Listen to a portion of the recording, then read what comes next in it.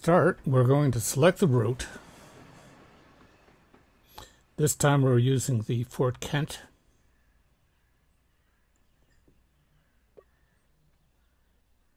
And now select the scenario.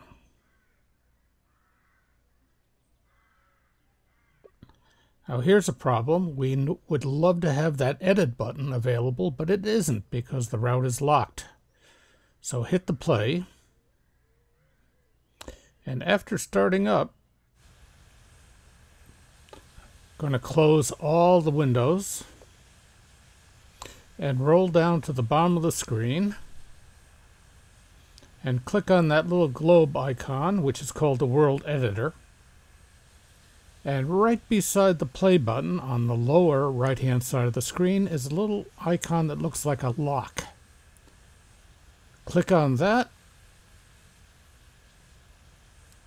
and the lock icon changes to an open padlock, and we're prompted to click OK, which will unlock the route.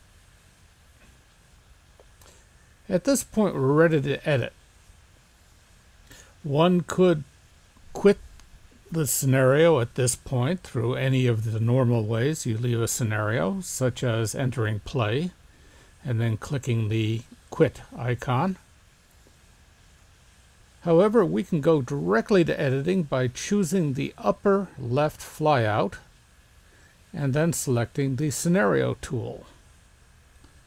Again, we'll be prompted to save the route changes since we've unlocked it.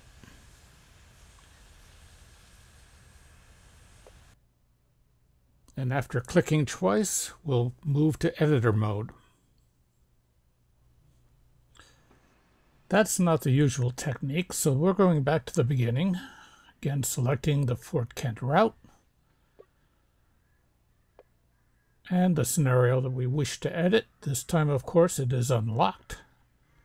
So the edit button is available to us.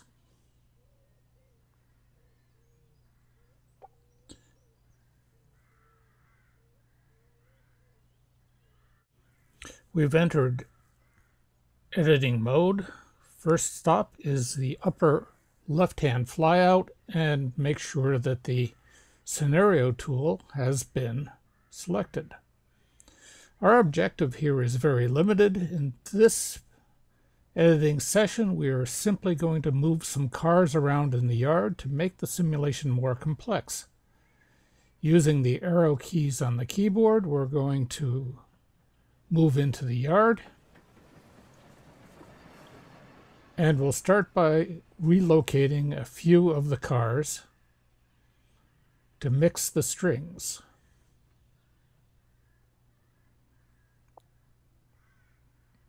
Click on a car and simply drag it to its new location.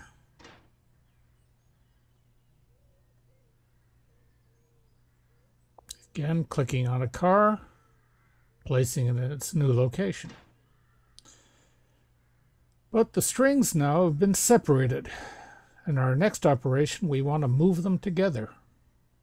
Of course, the cars could be moved one at a time, but there's a more efficient technique. Click on the lower left-hand flyout and then click right there at the Consist select. Now we'll be able to move sets of cars. Clicking on this first car, we've selected both that first car and the second car. We can drag them and they'll move as a unit.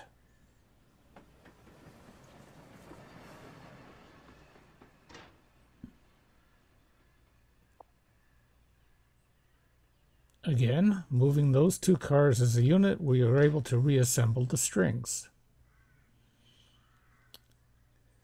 We could continue this process as long as necessary. However, let's assume that this setup is what we desire. We can move to the play icon and we'll be prompted to save the changes in the current scenario.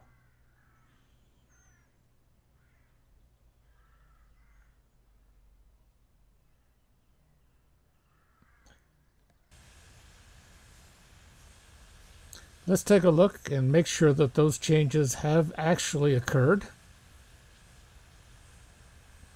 So we'll start our engine up and move ahead and take a glimpse as to what's going on in the yard now.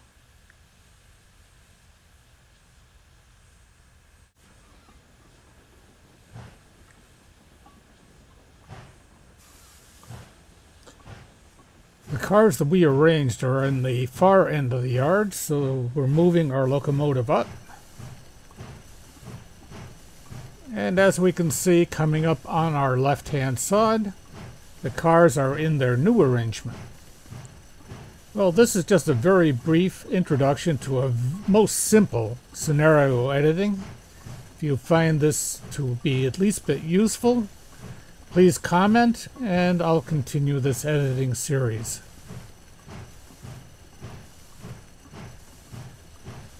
Hope it has been useful for you.